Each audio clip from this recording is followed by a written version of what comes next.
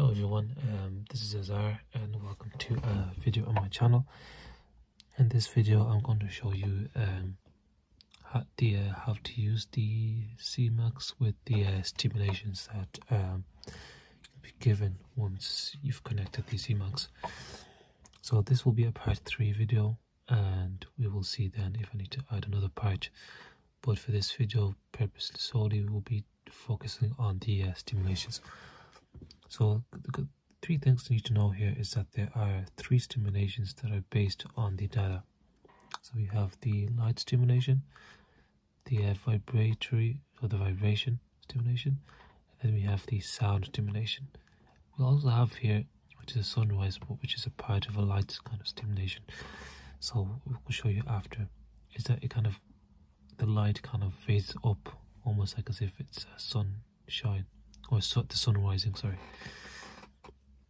So let's take a look at the light stimulation, because this one seems to be the most interesting part of stimulation that you can use in Zmax.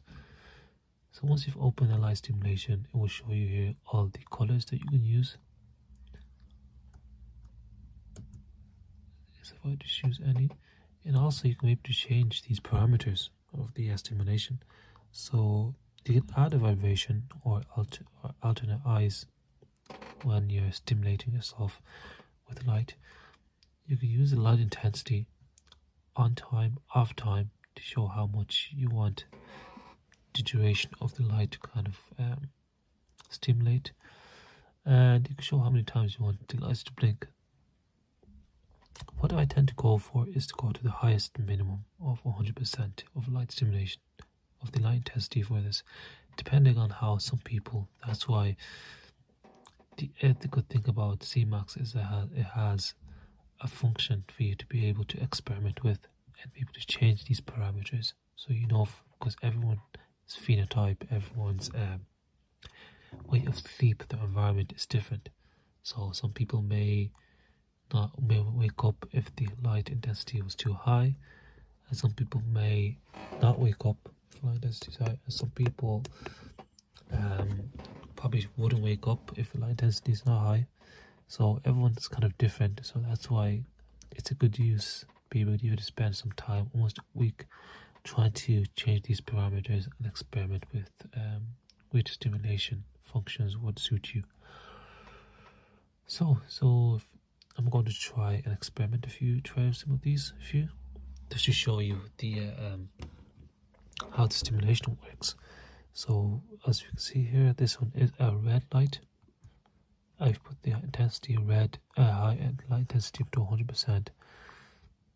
I'll put the on time perhaps to 0.5, off time to 0.5, blink times, let's just say we'll do up to 10.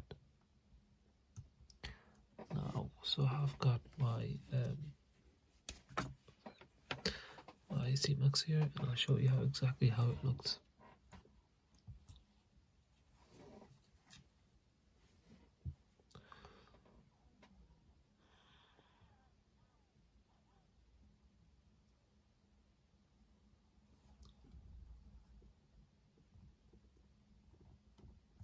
So yeah, you could try with other different colors as well. Try blue.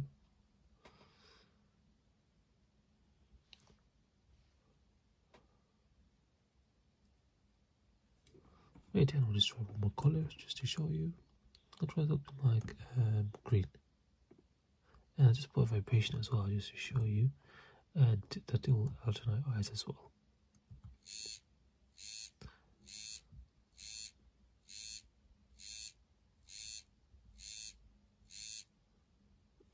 So you see, that's perfect for the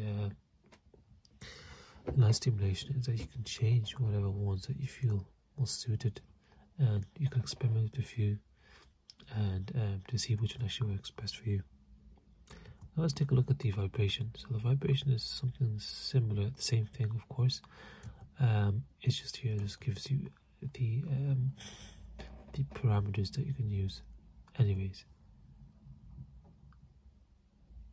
And the third one then is sound. So you can use something like, I'm sure you probably heard that. So yeah, so these are all the stimulations that you can choose and use around whatever one's kind of works and suits you.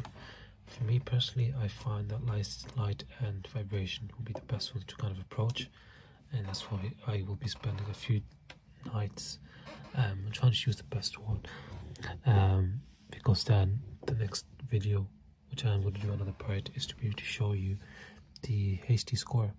So I'll show you the graph of how I slept, so that I'll be able to show you how the stimulation detected, how the Zmax detected you during or after REM detection. So we will take a look at some of these stuff in the next video.